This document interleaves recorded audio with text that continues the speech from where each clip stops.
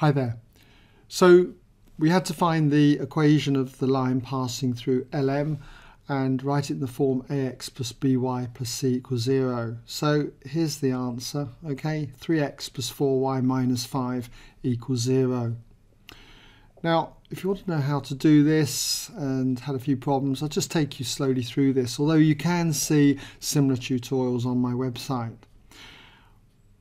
This is a typical question then where you've got to find a line through 2 points. You should be familiar with this form of the line, y minus y1 equals m, the gradient, times x minus x1, where x1, y1 is any point on the line. So we need to get the gradient first of all, m, which is the difference in the y coordinates over the difference in the x coordinates. So I've started off then with the gradient Lm as being the difference in the y coordinates, 2 minus minus 4, divided by the difference in the x coordinates, minus 1 minus 7. All right.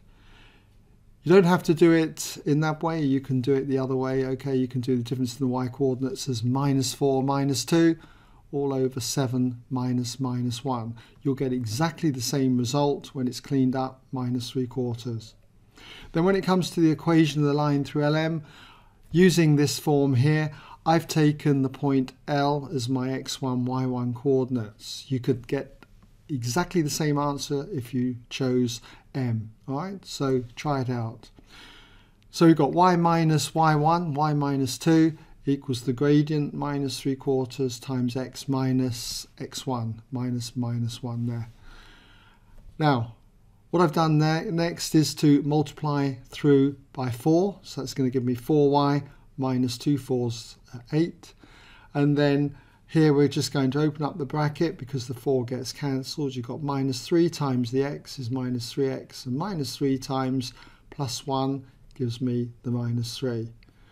We need it in the form ax plus by plus c equals 0. So just rearrange this and you end up with that equation. Okay?